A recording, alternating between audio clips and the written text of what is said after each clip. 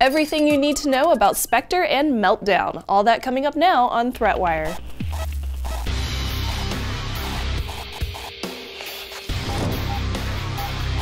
Greetings, I am Shannon Morris and this is ThreatWire for January 17, 2018, your summary of the threats to our security, privacy, and internet freedom.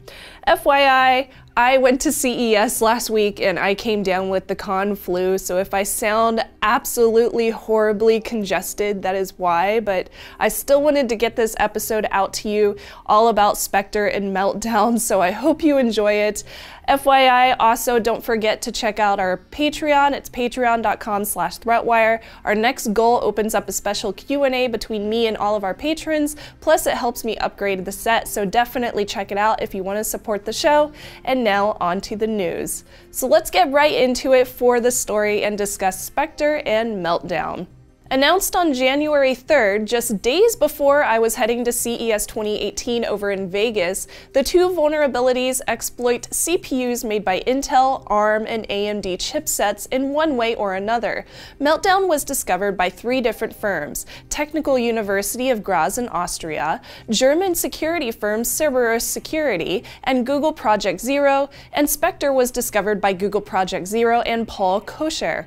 There are three different variants. Variant 3 is Meltdown, affected every modern Intel chip, and two other variants, collectively known as Spectre, are known to affect chips from Intel, AMD, and ARM, at least the very least. Both Meltdown and Spectre type attacks take advantage of a known process used in CPUs to speed up acts.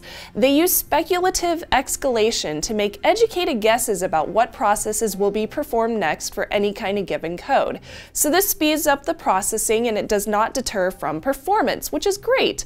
Anytime this execution is made, a small change to the processor is made and can be measured by other programs. That is not so great. The information can be leaked to different programs such as malware, for example. Also not a very good thing. Now with Spectre, this can be sniffed via JavaScript code to steal data. With Meltdown, the data is leaked within the kernel memory. Operating systems use page tables, that's what they're called, to map processes or kernel memory and underlying physical memory. Then memory is split in half, one part for processes and one part for the kernel. The kernel memory is shared for all different processes. Meltdown takes advantage of this shared table of memory for the kernel and it finds leaks in the data, exposing it to third-party programs. So the fix is to split up the shared kernel memory for each of those different processes. Spectre versions affect CPUs from the past decade. So in this case, an attacker could exploit the Spectre vulnerability in a CPU to make it mispredict and execute the attacker's code instead of the predictive code that it's supposed to.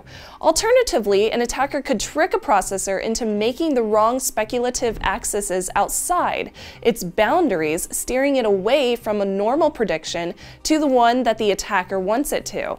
To fix the two versions of Spectre, browsers are updating against one of the leaks over boundaries, and operating systems and CPU manufacturers are updating against the mispredicting one. More on the updates in just a little bit. Because of the way both exploits are performed, this means that they also affect Windows, Linux, and Mac OS operating systems, and a slew of devices including mobile phones, laptops, servers, and more.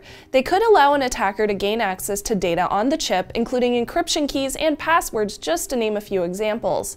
The CPU guesses what information a computer needs to continue an action. That's the speculative execution action that it makes, and when this happens, an attacker could see data that is momentarily available outside of the chip. Spectre allows an attacker to begin the speculative execution process. The process can then be detected by a third-party process by measuring how long it takes to perform the task. It could, for example, enable buffer overflow attacks. Now Meltdown, the first of the two exploits, is easier to exploit. It enables a third-party process to read lots of data from that kernel, and Meltdown allows the attacker to view the data through the computer's operating system, hence why you need that upgrade to your OS. These are called side-channel attacks, accessing information while it's used for a legitimate process. It's also easier to fix, but it comes with performance hits. Spectre is worrisome for admins because it also affects virtualization. The problem is with the design of the chips, not any specific vendor. Intel, AMD, and ARM all have patches on the way or have already started distributing them. According to Intel and ARM, the exploits have not been used in the wild, and they were disclosed by a team of researchers in 2017. Not too surprisingly, given the recent Equifax debacle, Intel CEO Brian Krasnich sold stock in the company soon after Intel was alerted about Meltdown and Spectre. Sales were scheduled October 30th, which is 5 months after Intel was notified. While his sale did not net any more than it would if he sold stocks now, it would be $39 million to be exact, which I'm sure is chump change for a CEO, they still might bring scrutiny from the Securities and Exchange Commission. So, who is impacted exactly? Most of Intel's chips are impacted. ARM Cortex-A processors are impacted, and these are ones found in mobile devices, networking hardware, and auto infotainment displays, etc. AMD is impacted by one of the flaws as well, and billions of devices in total are said to be impacted by all of the flaws altogether. This affects processor companies, operating system companies, and cloud providers as well, such as Amazon. Future chips will be designed differently, and as such, they won't have the flaw. So how do you update your computer to mitigate risk from Meltdown and Spectre? Google is posting security updates for mobile phones as of January 5th. Chrome users should enable site isolation in the browser until January 23rd, when Chrome 64 will be released with protections against the flaw. Site isolation in Chrome makes it harder for a website to access data from accounts on other websites. To set this up, you go into Settings, About Chrome OS, check for updates to update. And for Spectre, turn on the Strict Site Isolation option by pasting the link in the show notes onto your address bar and choosing Enable to turn it on. And that link is directly down in the show notes. Mozilla is updating Firefox 57 to mitigate the risk. IBM is also infected and has a month-long plan to fix data center equipment on Power CPUs, which are vulnerable to both Spectre and Meltdown. Updates to Power 7 Plus, Power 8, and Power 9 are out now. IBM will also release a fix for its operating system, the AIX and IBM iOSs, on February 12th. And furthermore, NVIDIA does not believe it is affected, but they did put out new drivers anyway for GeForce, Quadro, NVS, Tesla, and Grid GPUs. For Linux, Ubuntu and Debian are patched for Meltdown, so update ASAP if you can. At most, you will see an 8% to 19% hit to performance for high-capacity workloads such as for servers. For virtual machines and other processes like this, users will see a 3 to 7% drop in performance. Most other day-to-day usage will see minimal impact to performance. Those that do not receive or cannot receive updates, like for some IoT devices, those should be replaced. Unfortunately, Canonical had to re-release their patch, as the original patch sent out on Tuesday last week created a booting problem for users of Ubuntu 16.04 LTS. The new patch version posted on Wednesday fixed this issue. A patch for Spectre will come soon.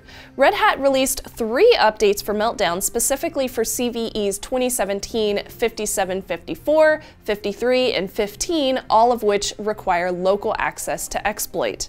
Apple's iOS, macOS, and tvOS 11.2 are secure against Meltdown, with iOS 11.2.2 being pushed as of Monday for Spectre. Microsoft is pushing updates to Windows PCs, and Mac computers are secure as of 10.13.2, which was released on December 2nd. All Apple's iPhones, computers, Apple TVs, and iPads are affected. Apple Watch is not. The big ones, though, as I mentioned, were Intel and Microsoft. So Intel has released updates. Newer chips, which are 5 years old or less, have patches out now as of January 13th. Older ones up to 10 years old will release in the coming weeks from Intel. Intel Haswell and Broadwell chipsets are receiving reboot errors, so some customers have been told to hold off on patching for the time being until that can be fixed. Microsoft's updates have been a headache. Microsoft halted patch updates after reports of computers being unable to boot after the update. AMD processors and computers would not reboot after installing the patch specifically. Updates via Windows Update and WSUS would resume as soon as possible, according to the Microsoft blog, and these issues also created blue screen of death problems for some users. users. The vulnerabilities affect older model AMD CPUs, including Opteron, Athlon, and AMD Turion X2 CPUs. While Meltdown does not affect AMD CPUs, Spectre, in fact, does. AMD Radeon GPUs are not affected by either of these. Microsoft also stated a halt to security updates until third-party antivirus confirms no calls to the kernel memory in Windows. Some AV bypasses the built-in kernel patch protection and is incompatible with the latest patch. Affected antivirus vendors need to add a registry key to the startup sequence confirming compatibility with the update. There's a really great write-up by Kevin Beaumont, which is linked in the show notes, that explains that the antivirus bypasses the KPP by injecting a hypervisor to intercept syscalls and assume memory locations, which is also sometimes used by rootkits. So AV vendors should really not be doing that at all. Kevin created a whole spreadsheet of AV vendors who have updated, and the link is in the show notes. The operating system build should read 162.99.125 under System Settings, About, Windows Specifications in Windows 10. A firmware update is also recommended from your PC manufacturer, and since it is patchable, no, you will not get a recall and a replacement chip, which is unfortunate. No free chips this time. It is recommended to install firmware updates from the PC hardware manufacturer as well as your operating system. Your PC manufacturer might not have an update available yet though. Older devices may need to be replaced entirely since they won't receive updates. As for the operating system updates, be careful with the patches though, especially if your CPU may have a blue screen of death or a reboot problem, and all of those have been reported. But not just that, malware is also targeting users looking to patch their systems. Malwarebytes warned about smoke loader malware, which is targeting German users via phishing emails from a purported Federal Office of Information Security, and offers info on the 2 exploits plus a zip archive which actually has the malware. An updated list of advisories, patches, and updates is linked below in the show notes. Lastly, you have probably heard rumors about issues with performance after installing the firmware or operating system updates. The update can slow a computer by as much as 30%, but most users will not see a change of more than 2% decrease in processing speed. Unfortunately, if you do patch, you will see a hit to performance no matter what. Intel quotes a slowdown of 6% or less for its newest chips. Older chips will be impacted more by up to 8% slowdowns. Responsiveness, which has to do with launching programs, browsing multi-tab windows, encryption, etc., diminished by 12% for newer models, and older ones by as much as 21%, such as the Core i7-6700K, which honestly is not that old. Basically, home users doing regular computing on Skylake, Kaby Lake, and Coffee Lake CPUs have minor impact.